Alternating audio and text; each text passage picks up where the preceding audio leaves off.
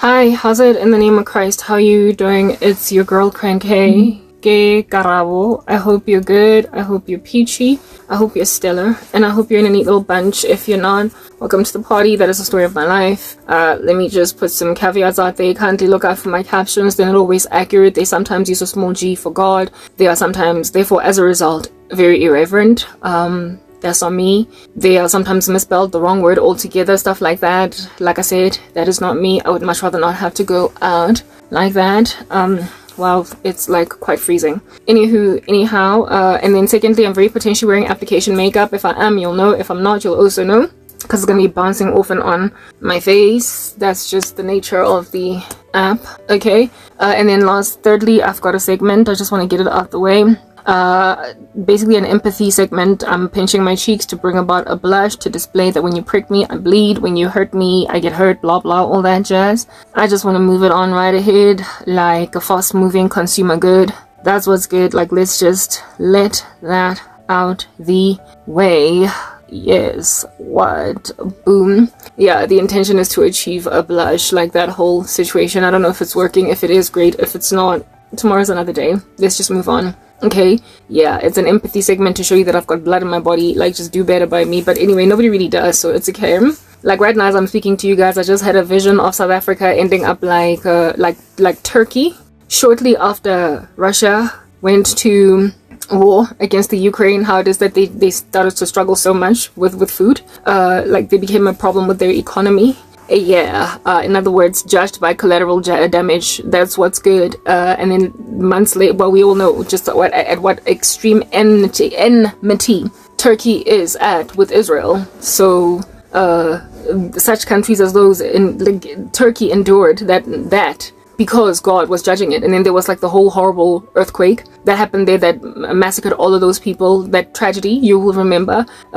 Yet more judgments on a country that is at odds with God, but that people don't think that God is judging it because people don't quite understand just how strongly God feels about the way that you treat Israel and the way that you treat Christians in your ecosystem. And South Africa, the Lord has shown me, is starting to become similar to Turkey, struggling with food because of collateral damage that's going to happen as a result of another country like Russia, for instance, going to war, and also because of its anti-Semitism. This country is just under a severity of judgment, and I can't say that enough, but y'all will just have to see as time progresses. Anyway, let me just introduce my wig. What's up? Y'all know that this is a wig. I'm wearing it because I've got a treatment underneath. Listen to that plastic bag. Yeah, moisturizing my hair. I've reduced the moisturization to once every fortnight because it itches less. It just works out for me. So I'm moisturizing and I put a plastic bag around my head for it to like do its thing overnight. So that's why I'm wearing a wig, but I don't really have to let you guys know that, but I insist because I prefer to have my natural look. Okay, so today's the 10th of June 2024 for those of you who are curious, but it's actually really the 9th because I'm hopping over into the next day because y'all know that that's just how I roll, right? It's the wee hours of the morning. It's a Sunday. I'm supposed to be leisurely, and largely I am, but anyway, whatever. It is what it is. I didn't do shorts today, so that is leisurely. Anyway, whatever. Let's just get straight into the message, guys. Today has been a sad day for me, a heartbroken day because of the dreams that I got. I told you guys that I'm always just being bombarded by a lot of demonic attack, and there's like attempts at my life, so we're just going to enter into that. There is presently a severity of underestimation of my person as a result of the way that I am treated by my family, or not treated by my family. Their omission to act, their comprehensive negligence of me, their disregard for my pain and my sorrow has put me in some kind of shoddy position that has caused me to get harassed, lambasted, looked at by unseemly, dastardly men that imagine that I'm up for grabs and can get taken up, okay? Largely the biggest reason why I'm getting so horribly treated by men, and also why it is that I'm being so coerced by them, and also so trashily treated by women too, is because of their observation of my what would be the tantamount of lack of family. That has not always been my life. This here is something that happened when and only when I became a Christian. So the phenomenon of being treated this strangely as a result of a lack of family is one that I had to learn pretty much late in life. I didn't grow up like Cinderella, but I am like now a Cinderella, but one that has absolutely zero interest in the Prince Charming rescuing me because I'm trying to get my life back together by myself. But I did let you guys know that this is going to result, I believe, in the rapture So that'd be the Prince Charming Jesus, more than like a man, a husband, or even a future for me. But I did also let you guys know that I vacillate between two extremes. I pendulum between them, where it is that I sometimes believe I enter into seasons where I believe that the rapture is happening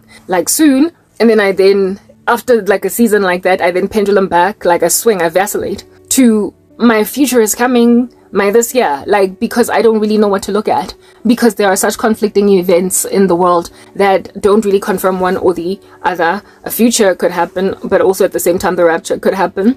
So right now I'm in a season where I'm basically just kind of frankly believing that the rapture must happen, because what in the world is going on. But I'm going to talk to that. First, I want to give you guys a story, because y'all know I'm big on storytelling, right? Of somebody that was similar to me in this state, in this situation. Two women, actually, that I knew back in the day that were in my shoes. And I was not in... at that stage, I was coming from an ignorant vantage point. This is not the first time that my mom has been negligent of me until the world around took me for granted. But the first time around, it lasted so briefly. It lasted just 6 months. So I didn't really get to feel it, even though I did feel it. I was heavily suicidal during that time.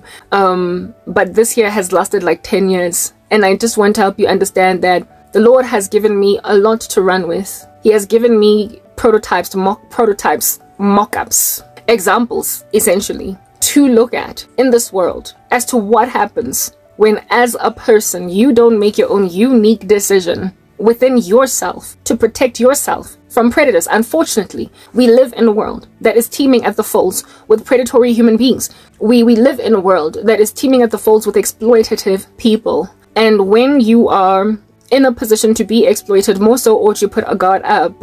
And I have one up because of Jesus, first and foremost, and secondly because I have made observations of what happens to women who allow themselves to be preyed upon by men. It's a shocking sight. Anyway, whatever. So let's just get straight into the matter right now, right? Thank God he's given me wisdom. The fear of the Lord is the beginning of wisdom, and knowledge of the Holy One gives understanding. So hallelujah, okay? Thank God I got born again at the time that I got born again. If I did not get saved, I would highly unlikely have gone through what I went through. What it is that I went through is causally connected. It is positively correlated to my redemption. So I would never have been abandoned by family if I didn't get saved.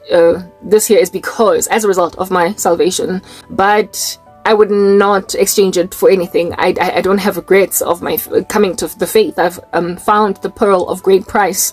I'm going to heaven. I'm redeemed. There's nothing that compares to that. So even if I would never have been this badly persecuted by my family if I didn't get born again, bottom line is I never would have gone to heaven, which I inevitably will, if I did not go through those waters, those muddy, murky waters. As I'm walking through the valley of the shadow of darkness, I am fearing no evil, for he is with me. Amen. Okay, let's get into story number 1. Okay, there is this like absolutely flaming, heart-scorching beauty of a woman that I met through my cousin. She used to work in the same store as my cousin when she was okay, my cousin has had quite an irresponsible life. But where she was, and she ended up working that particular job because of her irresponsibility. She had to downgrade, and she ended up being the manager of some store, like some retail store, like a clothing store. And in this clothing store, she had casuals. She had employees, people, women who were, and men, I guess, boys, women. They were men. They were already adults at that stage, that were, some of them were working there permanently as like that was their job, that was their 9 to 5, but there were others that were students at universities. There were students at universities or at colleges and what have you, because that's just the nature of retail jobs. They get filled those vacancies by kids. I've worked also in retail myself when I was studying at Wits. Okay, cool. Beans and bananas, this chick used to be one of her employees, okay? And like, wow. A lot of times in these jobs, these retail jobs, they hire you because of how you look. You know, it was a clothing store. It was a fashion brand that was gunning for a certain look. And so in order to market its brand, they had to recruit certain looking kinds of young people, right? Okay, let me give you an example. I used to work for Guess by Margiano in Santon. I was looking for a job, a casual job where I would earn whatever, 12 Rand 50 an hour. on the weekends just to make an extra buck type thing. And I went to Sandton and decided that I was going to go to stores that I want to work at. And I started first at, was it Joe Bucket or Jenny Button, or both? I think I've worked at both Joe Bucket and Jenny Button, right? And also at Guess in Sandton, right? Okay, and yes, and very short, like I left Joe Bucket or Jenny Button for Guess because I just preferred Guess. Anyway, whatever. So when I walked in to those stores to ask for a job, I remember at Joe Bucket or at, okay, Jenny Button, one of those two, man, it was probably like both. I think I might have actually worked at both. All right, I remember this sophisticated, like, older white woman. She looked like she could have been like maybe 30, right? 30 or 35. And she, I think, was just like either, like, I don't know, like she, like brand manager or something when she worked there. She scanned me up and down and she literally told me to twirl in front of her. Like she said, spin, like turn. Like I walked in with my CV and I was like, are there open vacancies here? And she, like, it was this beautiful white woman, and she looked at me and then she scanned me up and down like that and then told me to spin around on the spot. And then she was like, when can you start? I then was able to start the next day. All right. And that's when I went, but then I didn't last. I was there like, I think 3 days, and then I just quit because I wanted to work rather at Guess. And the same thing happened. I went to Guess on the same day, right? And because I was looking for jobs, I was like, at Jenny Button, they were like, when can you start? And the woman was like, come the next day, type establishment thing. But I was not done. I was like, I want to expand my horizons. I want to get as many opportunities as possible. So I continued to walk throughout Sandton, and I walked into Guess, and there I found the manager was there, and I walked in, and I was wearing heels that day, some blue heels, okay, because I had to look a particular way, type establishment thing. And when I walked into Guess, are there open vacancies? And yet again, the guy scanned me upside down and was like, when can you start? So essentially what I'm trying to help you understand is that when you work in that type of environment, you gotta look a certain way. Then in that way, they will let you work. Guess was a fashion brand for, they were targeting like 18, like they were targeting young people, you know. It was, yeah, they were targeting a very vibrant young demographic.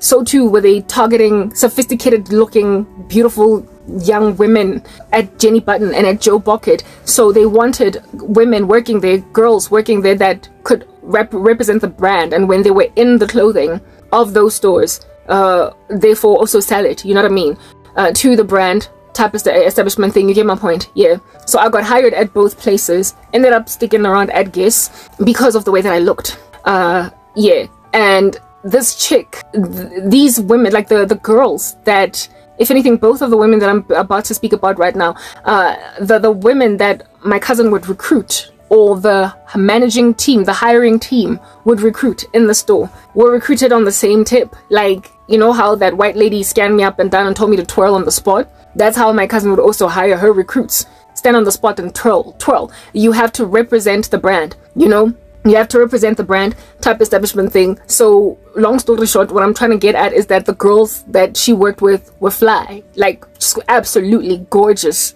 young women, beautiful women. And I mean, we were speaking very young. So like some of them were at varsity, we're speaking 18, 19, 20, 21, 22-year-olds, very young women, extremely gorgeous. And yeah, just that was the reason why they even worked at that place. So she, because my cousin was also still relatively young, these chicks were like 18, 19, 20, 21, 22. We were 22, 23. Like, yeah, because I remember when my cousin was working at that store, that's when I started dating my ex-boyfriend, and I was 22 at the time, right? So they were our peers, but we were slightly older than them because, like I said, some of them were still at varsity starting, yeah, they were still studying at varsity type establishment thing. Yeah, so we were the older ones type thing. Yeah, my cousin made friends with these, some of these girls, and one of them was this chick. Beautiful, beautiful, absolutely gorgeous, like stunning yellow bone, pretty, like just really beautiful. I don't even know how to describe it. She was breathtakingly gorgeous, okay? Yeah, absolutely beautiful. And she was working at the store. She became my cousin's friend. I then got introduced to her and also became her friend through my cousin. Very sweet girl, but troubled life. Very, very, very sweet. extremely sweet. Great woman, like sweet. You know, women, especially when you're that gorgeous, when yeah, like you would know, black women, there's like a problem in our community. Okay, there's a lot of attitude, shade passing, and when they get especially exquisite, when they get especially beautiful, the more attitude they give. They don't greet, they look at people like they stank. Like, it's just a problem in the black community. There's a lot of attitude, lots of bad vibes. I don't even like, I like to say that I don't even know how black women successfully actually make friends out of each other, because they so don't like each other from the moment they meet. They're spawning so much, they're playing games, mind games, so much that I don't know how they get to a point where they say, this is my best friend.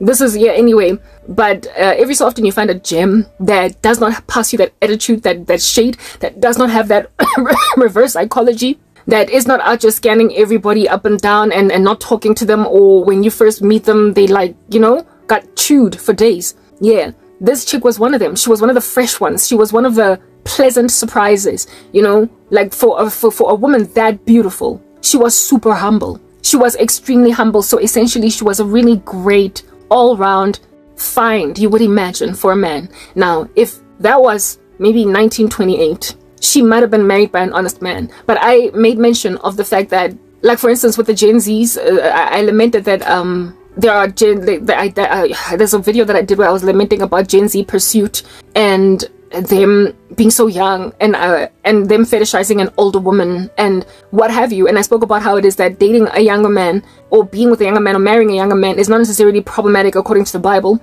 The issue that's problematic right now is the modern society and how it has been fashioned. Is the way they think. And so because of the way that men have been raised to think in this, like, modern era, in the latter part of the 20th century and the 21st century, there's just a rubbish mindset going on in there, such that it becomes excruciatingly unsafe now for an older woman to be with a younger man, because men are no longer trained up in the patriarchy. That's a whole video that I did. In a patriarchal way of operating, they're no longer chivalrous. They no longer have a vested duty in them to actually care, serve, protect, love, and cater to women. They've got an entitled, sort of kind of experimental mindset where women are concerned. So it's not safe to allow yourself as an older woman to be with a younger man, because of the fact that they're not the same. They don't make them the same anymore. Yeah, that's what I was speaking about. And then, of course, if the man is age appropriate, then you have to enter into yet another an analytics session where you have got to essentially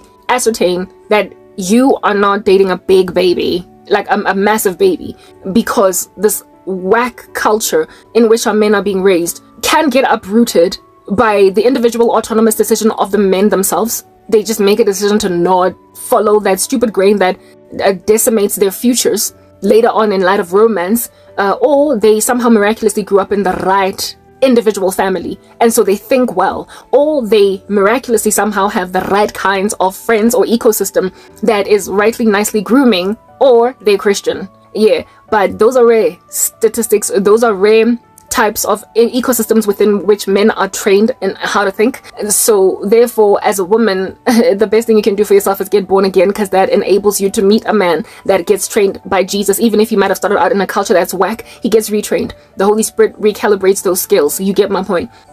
Very well. Yeah, but when you are 22 and yet to get born again, when you are 19 and yet to get born again, like I was 22 at the time, I think that chick was maybe like 19, or 20, like, yeah, 19 or 20. I think she was born in 1987, so like 3 years younger. She was still like 19 years old, like a kid, right? Yeah, this chick starts working for my cousin, with my cousin, at the store where they're working, and she's fresh, good people, like so kind, so humble, so sweet, so gorgeous, so like you would envy her. Okay, that woman was just violently beautiful. Okay, cool beans and bananas. We all start partying together, you know, hanging and whatnot as young people, and she becomes a friend. And because we were all now always in each other's like ecosystems, like I said, okay, so this woman was, what is it that she was, but she had, what do you call this, problems, issues, like family. It was scant. She came from like an environment where it is that it's like there was no mom and there was no dad, almost like she was orphaned and being raised by somewhat of a tactless or a careless aunt or something, like a family member that was not necessarily abusive but very negligent, could not care less what happens. there, you know, like just left to merely exist, fend for yourself, do what you need to do. And now this chick was, okay, I'm not going to get into too much detail about who she is, because then the details are just gonna, there's no need for me to be calling this girl out because she never did anything wrong. Do you understand what I'm saying? But like, she and her siblings had to do all that they could to survive, and this is without the shielding and the protection. Like, you know, like in terms of where it is that they stayed was very far away from where she worked, and the one sibling hustled a place because of basically fat and setting, and the fat and set circumstances is really dangerous. It's volatile. A fat and set is living with a guy without being married. Okay, it was like a whole fat and set thing, and how it is that she was living, I think she was commuting multiple transportations a day from the place where she stayed. Her life was hard. She had a hard family life, and at some point she was even facing, like, not homelessness, I mean that would have been extreme, but just pressure to get out of that environment. Like, somdala manje puma endlini yami, you're older now, get out of my house, you need to start getting out of my house, you need to start getting out of my house. That kind of pressure from where she came. So she did not have very caring family remaining, because mom and dad were scattered. Either they were late, or it was one of those no, like I believe the mom was late, and maybe I think both the mom and dad were late. I stand corrected, I forgot, but it was not a stable environment where she came from. She just they went through high school, and after getting out of high school, it's like it was every man for himself.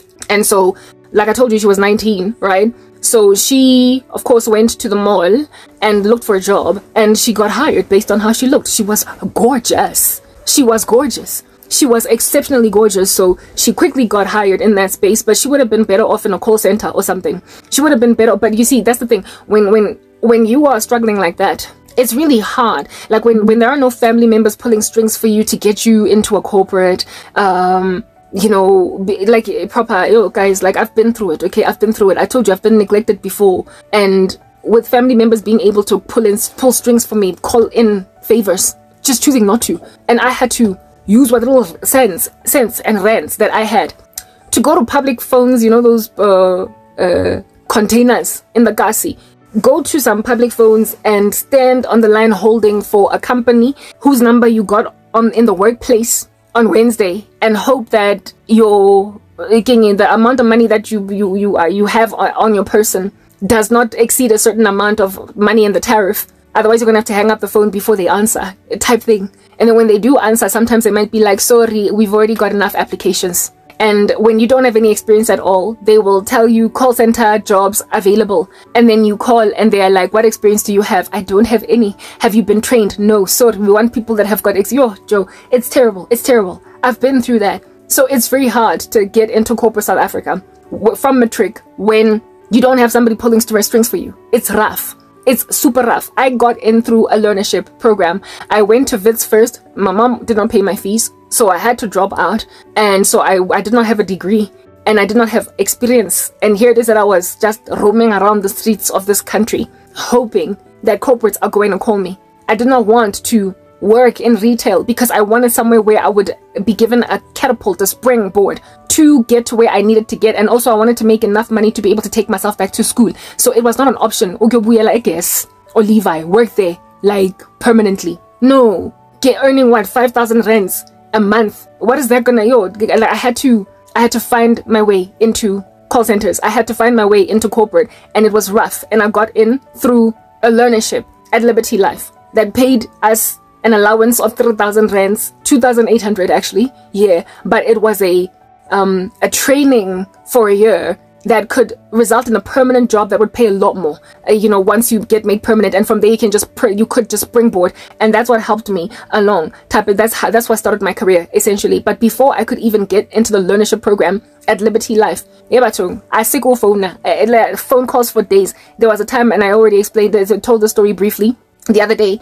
when I was talking about some girl that I met at some company that I was working for, well, that I was being trained by, that was talking about how it is that when guys cheat on girls, they don't use protection. Yeah, that was a cold calling call center where we had to call. Those were the only ones that were prepared to interview you without any experience. Yeah, where you had to call like an international people to to sell like a cell phone contract that you don't even know how it operates because it's not South African. We had to sell T-Mobile cell phone contracts to European people. And they had so much attitude. They would hang up on you. They would swear. They would wonder where you got our number from. It was terrible. I did not want that. Like, I wanted a call center that I could get into where it is that maybe, like, it's not selling. It's basically administrating policies or something. I finally got in, but it was rough. So what I'm trying to explain is that it was super duper califragilisticexpialidocious tough. It still is likely to this day to get into corporate South Africa straight out of matric if your family don't help you. If your mom doesn't help you, if your cousin doesn't pull a string, if your auntie does not call a CEO from another brother, like you are going to struggle to get in by yourself. You're going to have a really hard time to get in by yourself. And this chick, she eventually got in, but it wasn't even by herself. She had to be helped along. So, you know, like a village, it takes a village to raise a person. But when you abandon a person that is that beautiful, and the village just does not care to take care of them, they're gonna find themselves in hot water. Anyway, whatever. So this chick was better off in corporate South Africa to truly be set free from the grain of nonsense that she was subjugated to the tyranny of by mere virtue of the issue with family. Of being that gorgeous, she was in harm's way if she did not find an independent way out, because men in this 21st century, not all of them, but especially at that age, when we're that young, they are not trying to love and cater and dote over a woman and make sure she's got a shielding, and also, if whatever her ambitions are, help her achieve them. They're just not on that tip. They want her because she's so gorgeous, but they're not going to make an honest woman out of her. And they're not, so it essentially just makes out of you something, something that's going to just get used exploitatively. And if you don't have the mind to protect yourself as a beautiful young woman from that is, however, largely unfamilied from predators, you are going to just get devoured. You are going to get devoured. Okay, and this chick could not get into corporate South Africa. So her first shot was retail, and it caught, I guess, my cousin hired her, or maybe my cousin found her working there already when she started working at that joint. I think my cousin hired her, rather. She's working now at that place, and she's got some kind of a salary, so it's okay. She's cool. She's working, but she needs to be somewhere better. Like, she needs to go somewhere else to truly establish solidness, because she needed help, for crying out loud. Like, she had to get out of the grain. She was still stuck in a grain, and a horrible one. Anyway, but she's beautiful. Now, we're dealing with a gorgeous woman here, okay? That chick, guys, because I just explained to you her situation, and also her beauty, and her humility, her kindness, her sweetness, kinds of things that men love, you know? When she's a sweet little Hlongwane too, she's not feisty. We're not one of those talkative ones, but the opinions. Yeah, they love them that way, but they're not chivalrous enough to take care of a woman like that. It's what I'm getting at. Okay. Anyway, yeah, dudes, this chick, Shem, you know, when I met her, she was single, and I longed that she would meet a guy. You know, when you are still in the world, you don't really look at things in terms of marriage yet. You don't making an honest woman out of somebody, especially when you're just 19, you don't think that way, because you're in the world, you're carnal, you think you still have to grow and you're too young to get married, blah blah. That's how worldly people think. But if you can get a solid boyfriend that's really gonna take care of you, you'll be okay. And I wanted her to date someone that was gonna really love her, you know, like really love her, like take care of her, pick her up from work, drop her off in the mornings, and give her everything that she needed. Do you understand? Make sure that auntie doesn't give her too much grief. Like, just for like a couple of years until she is somewhat set. Like a dude that would make imedi out of her. Like, take care of her. I knew of a woman, like when I was working at the call center, this time called Teleshore, as a claims consultant, there was a woman there, a chick there that I worked with that had a boyfriend like that. Like, she was taken care of, and I remember she was very heavily pregnant at some point. She had a boyfriend that would drop her off, pick her up, and basically he was always at a beck and call. Every time she needed something, she would call him, and he would be like there like a bear. I wanted that chick to have a boyfriend like that. Somebody that would pretty much play husband temporarily, but like not without being married. We're in the world, right? So we're not thinking fornication is wrong or anything of that nature, but a dude that is honest and responsible enough to take care of a chick that's struggling, that comes from a strange background. But you see, the thing about that chick from the company, from Teleshore, where I used to work as a claims consultant, she had a strong, solid family that loved her.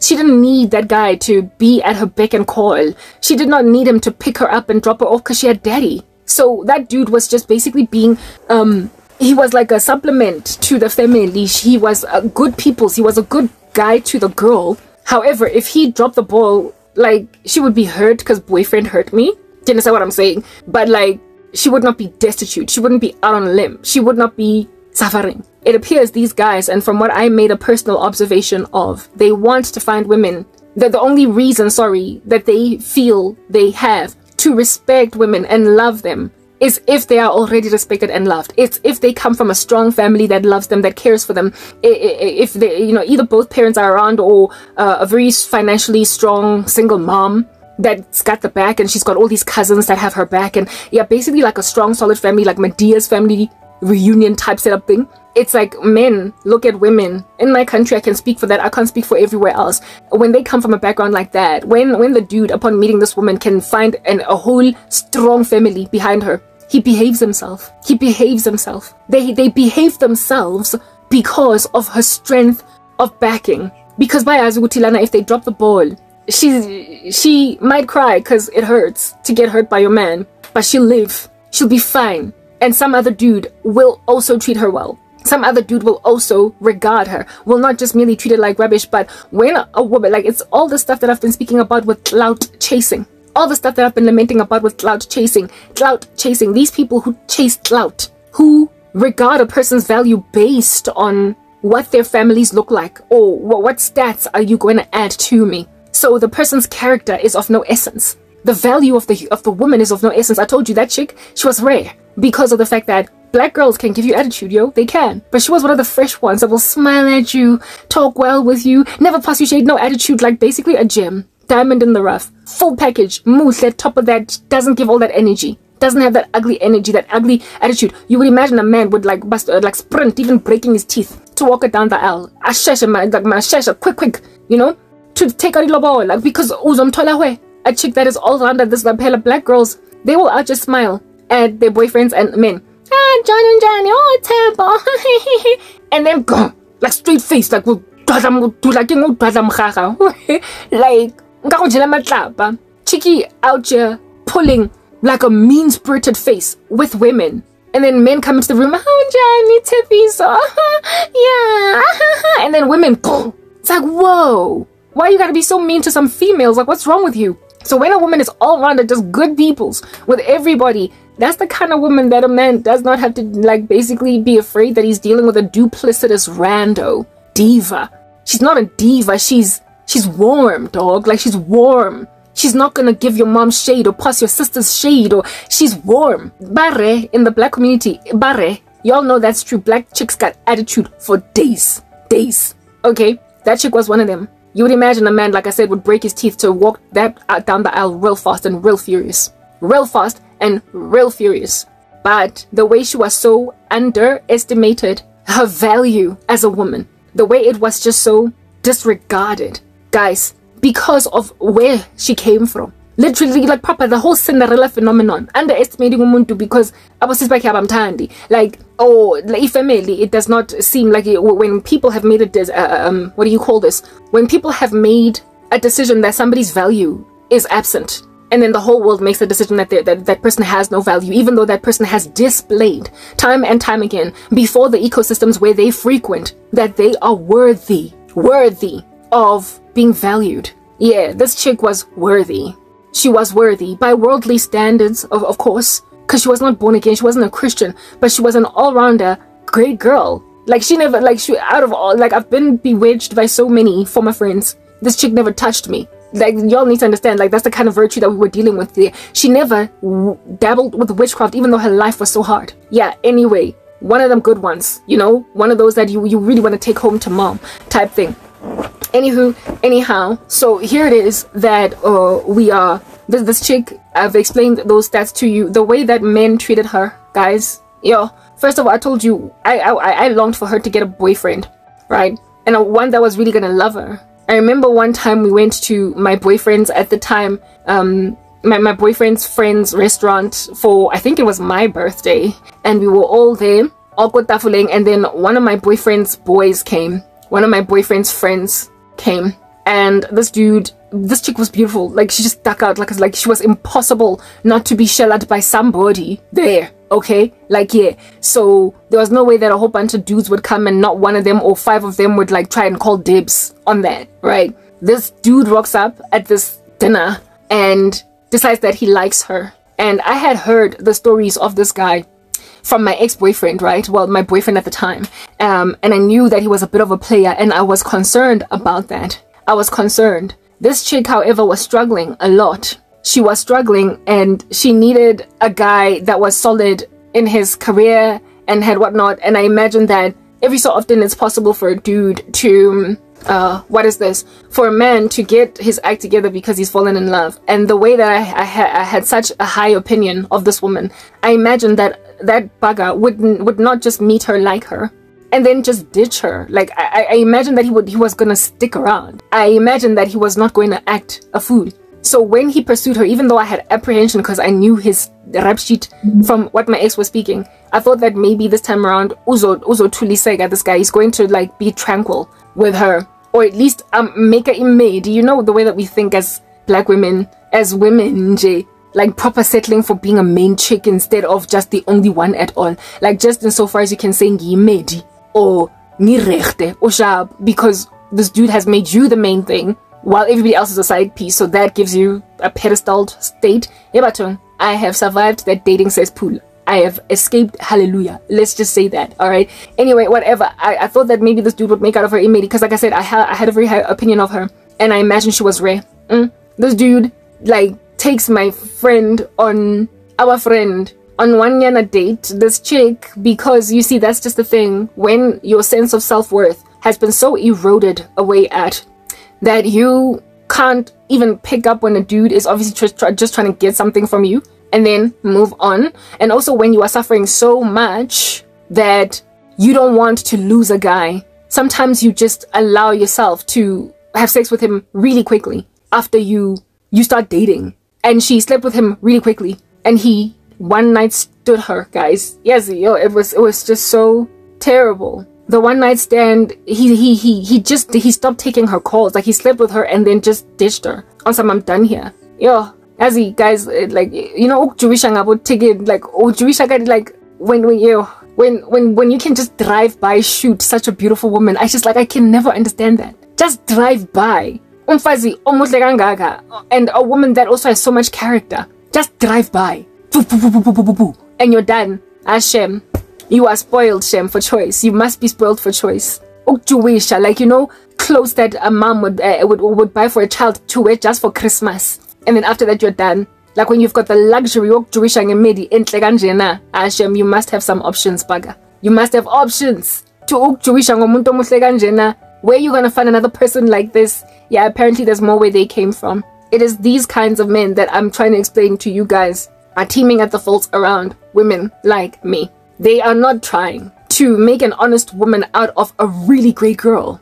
But for no Jewish, they want to wear something for Easter or for Christmas or for New Year's when the firecrackers are being lit. Thereafter, the outfit gets put away, go dropo, because it's just too legit to be worn again and again. Or like plates that are on display that are there to decorate room divider ya gogo. But you don't eat out of those plates except for on Christmas or on Easter. If you dare get found with that plate on some random Tuesday, you gonna hear and probably even feel the belt of grandmother on your behind, because how dare you use this crockery for some random Tuesday. This is for Easter, this is for Christmas. This is the kind of stuff that we dust off at special occasions. That is to Jewish with stuff. Yeah. And every so odd, like these exploitative men, they look at some of the most beautiful, rare, awesome women on the earth as things with which to Jewisha. Something that you went to feel like just no Christmas, especially beg. Oh goodness. Guys, it's written in God's word that love your wives, husbands, the way that Christ loved the church, because the Lord knows just how important love is to a woman. And when you are that valuable as a woman, and some bugger out to be rocking you as Christmas shoes only, and thereafter just ditch you, even though you are so high value that you'll be the tantamount of a plate in grandmother's room divide that can only be used on Christmas. That's your value, truly. It's so valuable that it gets used once a year. But like this dude drive-bys it, making that plate feel like it's worthless, like it's just another ceramic plate, that it's just another aluminum cup, that it's just another little mokotinje fella within which you eat umtogo, within which you eat porridge every single morning. It's got scratches and don't nobody care. Really and truly, you can't wash it enough because it still looks dirty even when it's clean. When a guy treats you like that, when you're that rare, you will have yourself be eroded away at over time. Women lose their value over time because of being squandered by men like these when they don't quickly find out what to avoid and how to self-protect against exploitative sharks that will try and pounce on them precisely because they make an observation of the high value that is in this woman. However, the disregard of her person by society, and due to them chasing clout, they will then not make out of her something honest. They won't make her a steady thing that remains. They will not take care of her. They will not dote over her. They will not make sure that she is protected and covered. They will just squander her. They will just expand her, use her, and move on. That is the unfortunate tale of glorious, beautiful, poor women. Poor, glorious women. If they do not quickly get married off to men that seriously take them, in spite of having been so not seriously taken by so many other men, they will constantly get used for their good looks until they are worn out, until they have no more glory to give. In other words, they are aging. In other words, they are no longer fertile. That's when they get squandered. When they look back, they've got such a high body count of men that they've slept with, because that's what they've always wanted out of them. There's no way I'm gonna marry that. For what? My goodness. She is an awesome woman, but they're chasing clout, and she does not have any. It's the 21st century. Men are like that, unfortunately. Not all of them, but a lot of men are not made the way that they used to be made.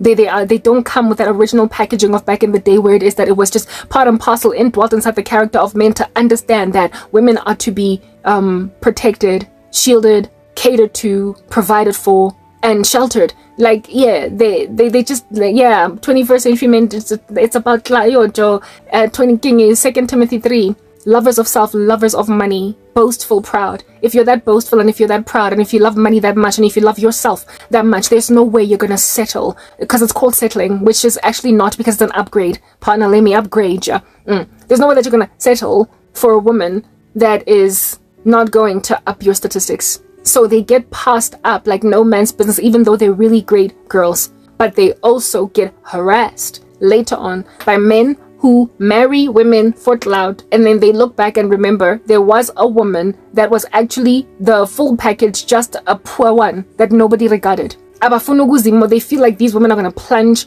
their statistics until the woman that they married that had clout, what do you call this? Until the woman that they married that had clout frustrates them. A typical example actually of what happens with how it is that these men treat women that they imagine don't have clout. Remember Tsegofatsopule, the woman that was murdered by her lover Ntutugo Shoba, through a contract assassin. She was 8 months pregnant when she was murdered. She was stabbed and then hung on a tree to be found by people the next morning. Tsegofatso was killed because she was the side piece. She was expandable according to this dude, but she didn't carry the clout that he wanted in a wife. But because he was busy sleeping with her, he somehow, he landed upon her, and oopsie, she's pregnant. She fell pregnant. He impregnated a side piece he was not intending on making an honest woman. And this woman threatened, essentially, upon being as pregnant as she is, the relationship with the woman that had clout. The woman that this dude was going to go and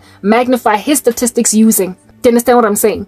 The clout-having woman was, of course, blind to this understanding that her man was never mind cheating on her, but actively planning an assassination. That's just how much clout chasing these people are in. Like, he assassinated his future baby mama because she was pregnant, and if at all his main chick that he was engaged to, because we all know that Ntutugo Shoba was engaged to another woman to be married. He knew that if that woman with whom he was about to get married found out that Tsegofatso was 8 months pregnant, that she was likely going to just leave him. So he decided that uzombulal. He just decided that he's gonna kill her. Like, they look at us women that have no clout like things to just swat out the way, just move it out the way in favor of those that do have clout, right? Hebatum, guys, move it out the way to a point of being prepared. You are going to plunge my stats, because how dare you fall pregnant? How dare you fall pregnant? He killed her for clout. He killed her to maintain clout. He killed her to maintain a lifestyle that he was pushing.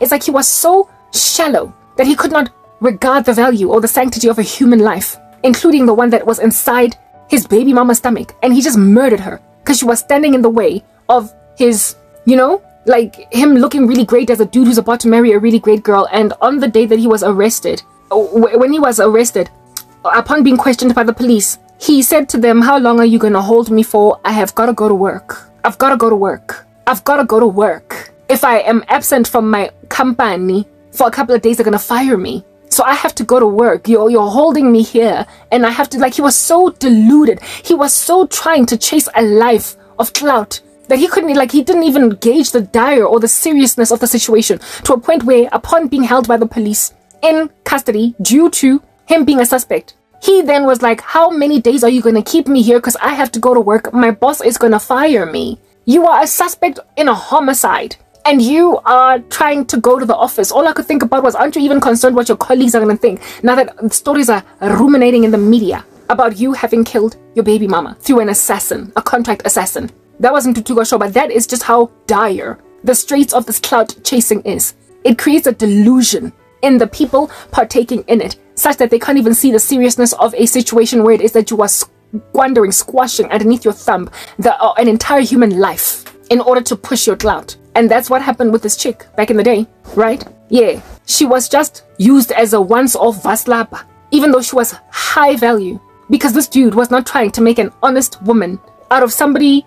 What's your story exactly? Who's your mom? Where do you come from? You're one of those struggling ones, Muhle. And so for those reasons, you're pretty. And so for those reasons, I'll hit that, but I'm not staying here. It ain't got no clout for me. She endured that for the next coming years. Just on a, like, wire, constantly. Every dude that she would meet would do this to her. Every dude that she would meet would do this to her. She was a high value woman that was ignored and disregarded for that value because of the fact that she had no clout. And the only time that she finally ended up with somebody that stuck around, and he was a total jerk, by the way, like just exactly what I was talking about. The other dude, I was like, he's a player, but if he takes her seriously, at least the way that this woman needed help, a lot of us settled for that. Some rando that at least stuck around. The only reason why he stuck around, listen to this, right? My cousin ended up, after like a year or two or whatever, moving from that job, and then she got a job at another company, and she organized for her. That's why I said, in order to get into corporate South Africa, no, anyway, corporate in Jefela, somebody gotta call in a favor for you. Somebody gotta call in a favor for you. My cousin was called in a favor for by my mom, and that's how she got that job. She found herself back in corporate again, and then after my cousin found herself in that job, she then organized for that chick to get a job there too. There were there was another girl that was also like that. Also gorgeous, beautiful. Marayana, she also was a sweet woman, right? She was not with attitude and whatnot, one of the rare ones. She ended up using witchcraft against me, so I have no respect for people who sang witchcraft. I changed my mind against them.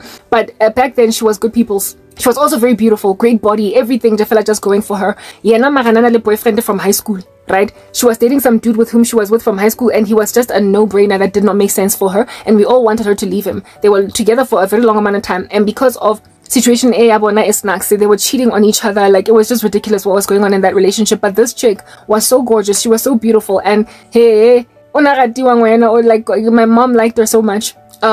She was gorgeous, she was beautiful. And what is this? Like, she was very domesticated. Like, she was like at Bryce, she was all up in that pap making game, y'all. Like, she was all up in, she was cleaning, like, very domesticated. Like, she was always just cleaning. And it didn't matter if guys were there or it was girls. She was always very domestic. Like, you know, she was just such a beautiful, like, little domestic queen. Yeah, kind of woman that a dude would just want to go and make honest. We wanted this chick to leave that other rando with whom the two of them were just in a very turbulent relationship since high school. Yeah, and she would then go on right ahead to get used as well, in a way that I observed, like, by so many dudes that refused to stick around because Lena, she struggled with family. There was no proper solid backing foundation. And so guys just threw her away, even though she deserved so much more. She deserved so much more. She was a combination. She was beautiful facially, great body, everything.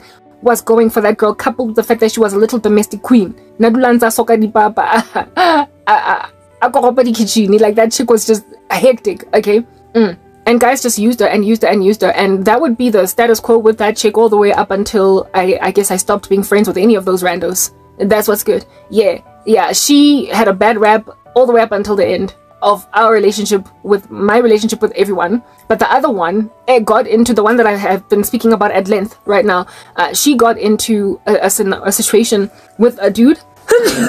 She got an opportunity, to work at the company where my cousin had also moved, and my cousin hooked her up. And because of how my cousin had hooked her up, she was better now. In other words, she had more support, more respect, that even though she didn't have family to have her back, she had my cousin and all of us. It's like that job that she worked at that retail store, and the friendships that she would muster from that time going forward gave her some semblance of protection. So it evidenced that a woman does not have necessarily to have a strong mom, dad, aunt, uncle, grandmother, biological environment for society to respect her as clout heavy. She just has to have a strong support network of people that treat her like family. So it could be friends that essentially take you in, that make all the difference. And it made all the difference. It literally made all the difference. When this chick got helped along by us, by my mom, by my cousin, men stopped looking at her like something to just hit and quit. So when she started working at this company, she was she was so fly that every guy was breaking their teeth on some, who's that dude, who's that chick that works where, who's that, right? And one of the people that was like Hubani was some dude that had some pretty awesome job in that joint, and he ended up losing it, blah blah. It's like a whole story, that situation. But anyway, whatever. She regarded him. He pursued her. She dated him. He was a player for days, but he made a decision. And back then, that was apparently allegedly enough. When you are a rechte, that's enough. When you are the main chick, that's enough. He was playing her like no man's business, but he was serious about her. He moved her into an apartment that they were staying in, not far from the company where they worked. So she got out finally from from the house where it is that she was given grief, where she was staying. He set her up, but then he lost his own job because of some strange stuff he was doing. And then she fell pregnant, blah blah, like a whole whatever. Look, I believe she's married to that dude today. The only reason why I believe that is because she asked friendship. She sent me a friendship request on Facebook about 2 years ago, and her surname had changed to that of that dude. Okay, so I accepted her friendship request and realized that, oh, she married that jerk. I thought he was a jerk because he was cheating heavy. But unlike the hit it and quit it situation, it was one step up, even though the dude did not make any sense at all. And like I said, the thing that made the difference in the man's pursuit and decision to stick around, to love her, to introduce her to his mom, to take her among his people, to put her in a house and ascertain that she is catered to, was support. She gained support from us, from the world around her. They loved her until she had so much shielding that dudes stopped just taking her for granted. They stopped just taking her for granted. So I mean, in a society that fickle, where men are that fickle, where they make a decision to love a woman only because everybody else yamtanda, when you are an unloved woman, you've got to see that for what it is. You have got to put a litmus paper out in the wilderness to test the climate, and therefore shield yourself from being used in gati vasla banje for the day, like the kinds that you get at hotels. You use it once and you throw it away. If you don't want to be used like sanitary towels, a tampon, use once and throw away, flash, you will recognize your culture for what it is. You will see your country for what it is. You will spot it for what it is. You will realize that you are better off being an ugly girl where if you have no family, because then you are unlikely going to get exploited by men because of your lack of looks. Because if you're beautiful, you are going to have the ugly girl experience, just however first with people drive-by shooting you. They are going to roll around in your environment and get out. They are going to hit it and quit it. They are going to make out of you a bullseye to toss, even if your character is sweet. I made those observations of those two girls. Great women, marriable, good quality, and yet with a namby-pamby culture of modern day men making a decision that they're not worth the while to make honest, and so hitting it and quitting it. I then made an observation of one of them finally being given support, and upon gaining support, a man finally took all that glory and saw it for what it is, and made an honest woman eventually out of her. First he impregnated, that's just the chronology of things in this world.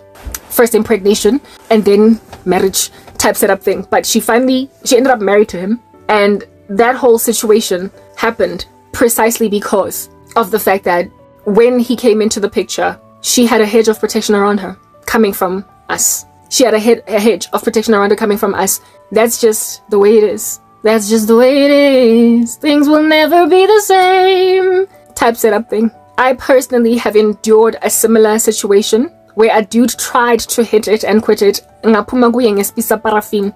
was 2021, yeah, and I was working at the call center, go Telesure. But you see, I was a call center agent. I was not necessarily without family or anything like that. But I was a call center agent trying to climb my way back up again. I was trying to take myself back to school to finish my degree. And I met a guy, go Melville, in one of these like clubs there on 7th Avenue. And cute dude, you know, and everything. He liked me in the club, pursued me, and I gave him my number. He called me. And the first date was so romantic. The first date was so cute. Like, he took me to one of those, you know, is it like a burrito or wrap hot dog stand just like outside of the office, and he bought me that, and we sat next to his car almost like in a picnicky situation, but on the pavement, and just ate and like chatted during his lunch. I worked at Telesure in Auckland Park, and he worked at KPMG. He was a graduate from Wits University, honors, going back to study, and he was on a professional track, a professional C8 track, chartered accounting track. He was still very young, like 23. I was 20, 21, right? So he was basically a newbie, like an intern, but facing a great future. Like, he was going to be something very successful one day. Like I told you, he was on a C8 track, a chartered accountant track. Yeah. And this was the kind of dude that, if at all I was at Wits, if I was still studying at Wits, he would have taken me seriously because he liked me a lot. It was clear. He would have taken me seriously because his girlfriend is studying and she's going to graduate and one day also work for PricewaterhouseCoopers or KPMG or one of these firms, and the two of us are going to be basically a power couple. But when he got to finally know me, when he gauged the statistics of who I truly am, right? Yeah, he then started to make a decision. I can't make this chick a serious woman. Why? Because usebenza at call center. She's like some claims consultant. What am I going to do with that? I am on a C8 track. I am a chartered accountant in the making. And I work with other young women in my company that are also on the C8 track. They are graduates from university. What am I going to do with the woman that's not studying? What am I going to do with the person that's not studying? What am I going to do? I was going to take myself back to school. If at all that dude has sat around to listen to me longer than just that first date, he would have realized that what he imagined he had found that night was right. He would have seen that I was right for him. Anyway, yeah, the second date, the first one was that cute little date where he came to pick me up for lunch at my offices. We worked not far from each other, yeah, and we had that luncheon from like that hot dog / burrito wrap stand, whatnot, and it was all cute, you know.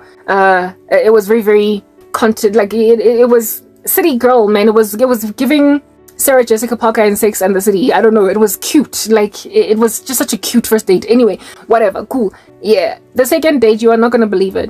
The dude calls me at night, and I'm expecting that maybe we're gonna go out, since we met in the clubbing scene.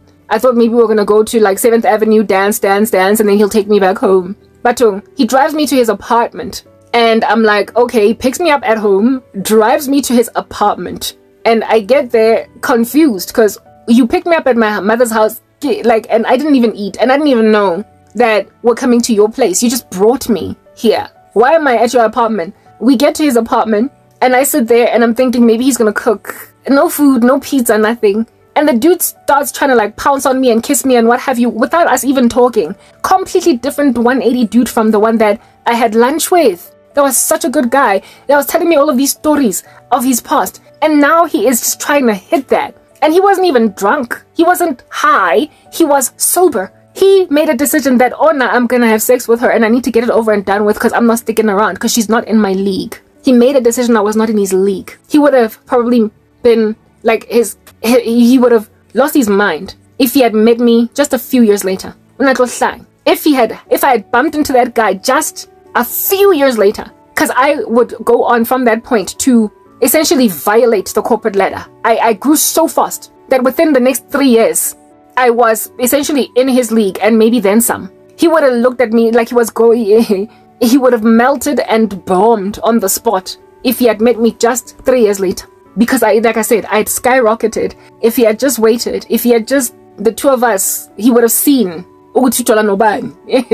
Yeah, he would have seen who he was dating. He would not have underestimated this woman. I ended up going back to school part-time the next year. The very next year of meeting him, I took myself back to school. I registered again at Wits. And then my career just skyrocketed. And if he had seen me 3 years later, he was going to cry. And the reason I say he was going to cry was because not only did I succeed in my career, but clout too. I gained it like a lot. Plus, I'm beautiful. That's why he liked me. He liked my physical appearance. But you see, that's the thing. When you are physically attractive, that's all that they're trying to gun for. This dude made a decision. Or he was blessed by not bumping into me again. Because if he had bumped into me again, I was going to guara him. I was going to pocha him. I was going to tell him where to get off. I was not going to allow him to date me. I was not going to let him take my number and this time try to take me seriously. He became lucky that he never saw me again. He became super duper lucky, given that I was always in the Auckland Park area, in the general vicinity of the company where he worked. Type establishment thing. If he had seen me again, Megas was lying. He was going to go crazy. He spoke too soon. That's what I'm getting at. He acted too soon. Takes me to his apartment, pounces on me like a beast, trying to kiss me, and I'm like, whoa, what are you doing? I don't want to do this. I'm not ready. Like, what's up with that? And guess what he said? He was like, well, if you don't want us to do this, I mean, I guess there's no point for you to be here. He properly said that, guys, with that shrug and that side, like, you know, profile on some, I guess there's no point for you to be here. He said to me, if you don't want to do this, in other words, if you don't want to make out with me and then maybe even end up in the bedroom, what's the point of you being here? You picked me up at my mom's house to basically have sex with me and then, why? Because ngisebenza call center. Because I'm working at the call center. I'm a claims consultant and you are on a chartered accountant track at KPMG. And that's why you want to hit it and quit it. I knew immediately that that was what was going on with that guy's mindset. I was like, well, I mean, okay, cool then, dude. Since I please take me home. Thankfully, he was decent enough to, after driving all the way to Florida, where I used to stay, drive right back again to Florida. Because he used to live in, was it Norwood? He stayed in Norwood. Yeah, drove all the way back to Florida to drop me off at home. So thankfully, he didn't just dish me on the streets to like gather dust. He took me back home. And the drive back was very awkward. It was very awkward. It was quiet and odd. And I was looking out the window. I wasn't even emotional. I was just like, I dodged a bullet. I had not caught such strong feelings for him that I would imagine that this here is a severity of a loss. But I remember just thinking, I dodged a bullet. I did. If I was like my friend, that one that I just described now, and you know, just let myself, because of having been chipped away at inside in my self-esteem, slept with a dude, I would have been hit and quit. And I've never been hit and quit, like, ever in my life. So that would have been like a new little experience that I'm hopping into on some, hey, so this is what a one-night stand feels like, where a dude does not call you again the next day or even remember your name. He would have given me a one-night stand experience when we would have had such a beautiful lunch. Just 2 days prior to that, he made a decision, this guy, that I did not have sufficient clout, but I was beautiful enough for him to peruse my nether regions. And he rudely picked me up from my mother's house, drove me to his apartment, tried to kiss me. I reject him, and then he tells me, I guess there's no point for you to be here. And then he drives me back home in a very awkward drive back. Etwutzing. Very silent. Yeah, that is the South Africa that I have been making observations of. Once I gained clout, only then were men trying to love me. Do you understand? All the way down the aisle. When I was working at MTN, I got slapped by, I don't know, because I had all that clout. I had these stats that these dudes were like, yo, if I were to, chat to Karabo, she's this and that, and what about a fish paste, and she's going to look really good next to me, and she's like this program manager, blah, blah, yeah, oh, wow, okay. So I got slapped quite a lot of it, like once my ex and I broke up, I got hit with lots and lots of Korobela, like a lot, like colleagues. On some, you're gonna be mine, I'm going to marry you, got all of these dreams, but by then I was already born again. I had clout. Before I lost everything, I had the clout that men would imagine, this is my woman.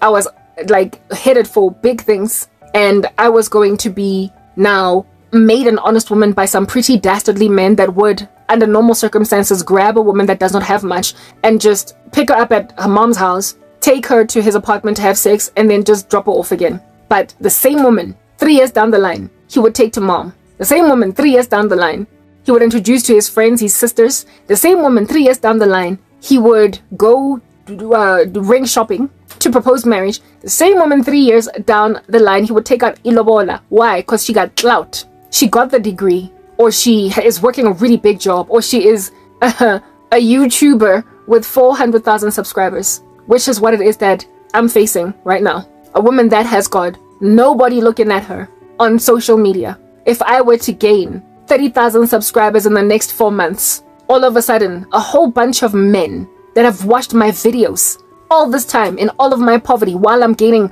5 new subscribers a week would start DMing me, blowing up my phone like no man's business. On some, hey girl, I love your ministry, trying to see if he can't get with someone that he found on the internet. Clout is the only difference. It's not like they can't make an observation of the value or the quality of a woman. It's that when she does not, when she's not backed up by, you know, certain statistics, she ain't with my time, dog. She's not with my time, dog. This one, she's gonna plunge my stats.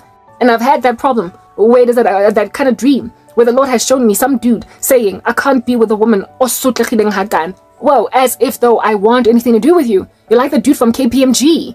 Yeah. A man that would have been like, whoa, Karabo, I recognize, girl, so what are you doing now? And then next thing he's trying to be all up in my grill, making like a tsetse fly, just flying around all over my ear. When he was trying to hit it and quit it at some point, but now he's trying to see if he can't be with me for 6 months and then pay lobol. Same woman, different stats. Same woman, different stats. Like it happened with that chick from the retail store that used to work with my cousin. As soon as she gained some kind of, her stats changed a little bit and she was supported and she had a 9-to-5 job in a corporate. All of a sudden, a guy was prepared to make an honest woman out of her. But before then, she was just used as a vaslapa. That is, you could throw away nje. Afterwards, she was used like a tampon. Use it once and you're done for. Flush it down the toilet. Yeah. But then as soon as she gained clout, she was loved and respected. Do you not imagine that what has happened these past couple of years that I've been suffering like this was God's plan? To protect me from clout chasing men. Do you not think that the Lord has kept me poverty stricken for the purpose of eradicating clout chasing men? Men that will take me on a sweet first date where we're out here eating some burritos in front of a car looking like we're picnicking in Melville. And then next thing, pick me up at night, at my mom's house. I'm thinking we're going Melville dancing again since we're young. So why not paint the town red, the night red? But now we're not dancing. We're going somewhere to essentially smash, only for me to be taken back home and not called again. And upon rejecting such an advance as that, I was literally vocally spoken to, told by the words of said man as that I mean, what's the point of you being here if you're not prepared to do this? He said it with his own words, that if you are not prepared to have sex with me tonight, you might as well go home. And then he, at least decently, cordially, at a minimum, I will give that much to him, he drove me back home. He drove me back home. Yeah. Guys, y'all need to understand that. Anyway, women, you must protect yourselves. When you are beautiful, there will always, if you're suffering, be somebody prepared to squander that beauty, expand it, use it, you know, stretch it like elastic, see what he can do with it. Essentially loot you, plunder you, like use you for spare parts, use your nether regions, your breasts, but not the fullness of who you are. If you are beautiful, somebody will always be prepared to plunder you. There is something to take. You will be booty. Do you understand what I'm saying? For the salvaging. Like after war, taking plunder, taking booty. Yeah, please don't imagine me speaking that other nasty word. I'm speaking about the word that speaks for plunder. Yeah, you will be plunder after war. A man will salvage you. That way, they will purge on your body because of what is your barren ecosystem. So when you are still suffering in this 21st century, unfortunately, men are not as chivalrous as they used to be. You cannot not be that guarded. Not now. There was a time when damsels in distress were chivalrously adored by men, but we're not living in that. We're living in 2 Timothy 3 days, where men are lovers of self, lovers of money, boastful, proud, narcissistic, like no man's business, clout chasing, enough to go and kill Tsehofatsopule, because the woman that has clout would dump him if he found out that he's got an 8-month pregnant side piece. They killed, that dude killed his side piece to maintain clout, to a point of telling the police, when am I going home? Because I need to go to my job. I'm gonna get fired. No regard, even in the slightest, for the sanctity of human life. That is the 21st century that we're living in. Because of an increase in lawlessness, the love of many grows cold. And when you're dealing with that level of crazy, You gotta protect yourself from exploitation as a woman. You cannot let yourself be squandered and be used as spare parts. When you are en route somewhere, you are going somewhere. God is doing something. He is chiseling you, he's refining you. A crucible for silver, a furnace for gold. The Lord tests the heart. A testing season is hard. So you will be a little bit grubby, you know. Maybe you might have a chubaba that a dermatologist can get rid of in due season. You might have some acne because you don't have the right skincare. You might gain a little bit of weight because you're stressed, or even lose too much. You might, put on some cellulite around certain parts of your body because you're eating too much sugar now from stress, too much salt. But that's all stuff that you can deal with in the gymnasium when you are fine again, when the sun starts rising in your life. So during the season, when people are making an observation of the beauty that you have, however, with no support around you, you gotta be self-protecting. You have got to individually make a unique decision yourself to not allow a man to drive you to his apartment, to have sex with you, and then drop you off at home, burping, wiping with a napkin the size of his mouth after just having you. You have to make the decision I made. Look at a dude out there trying to pounce on you on a couch that had taken you initially on a very cute romantic first date and be like, but why are you trying to kiss me? And then he will come out with the truth and the reality of the fact that, what am I going to do here? With you, just sitting here having a conversation about what? Data? About what? Work? About school? I'm not trying to do that. I want to have sex and you don't want to do it, so go home. He will at least come out and be honest. Thank God he wasn't a rapist. He didn't take what he wanted anyway. He was decent enough even to drive me back home. But I was wise enough to realize that here I'm not going to be hit and quit by somebody that made a decision that, seeing as he is on a chartered accountant track at KPMG and I'm just a call center at Telesure, at Hotline Insurance, that I am not in his league. He made that decision prematurely. Like I said, if he had seen me 3 years later, he would have probably died. But I was salvaged. I was protected from ending up scraps, burped by a man or Jewishan into somebody beautiful that had a future that was guaranteed. But he spoke too soon, or he acted too soon. He decided too soon. He basically abandoned his manhood at the door and refused to do that which men are supposed to do. Love a woman, cater to her, adore her. If she is a good thing, if she is with virtue and character, hold fast to her, because hey, it's hard in these streets. It's a jungle out there. If you find a woman that has character, just basic character, and she's beautiful on top of that, understand they don't come just pouring out of a box like what a lot I got and getting a smarties. They are few and far between. They are rare. So if a man finds a woman with good character, hold on to her. You don't know what in the world she's going to become in 5 years, in 2 years. She's a flower that's going to blossom, do you understand, in your grill, and she's got character. But these slay queens, these Jezebels, man, how copiously scattered all over these streets they are. They are strewn all over the show. They have got personalized number plates speaking about how it is that they dibova, diboso, tsa chelete. They are, they underestimate men, undermine them when they don't have much. They would never be ride-or-die with a dude that's struggling. A dude that is still trying to, find his feet. They would never stay with a guy like that. Women like these are all over the show, and they're the ones that tend to have clout 24 hours a day.